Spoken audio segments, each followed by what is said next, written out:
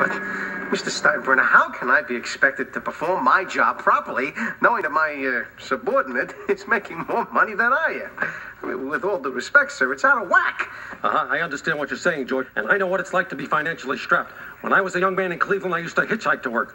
One time I got picked up by a bakery truck. You think that stuff smells good? Try being cooped up in the back of one of those babies. I couldn't look at a donut for the next 2 years. Well, not that I was ever one for the sweets. Sure, I like a cupcake every now and then like everybody else.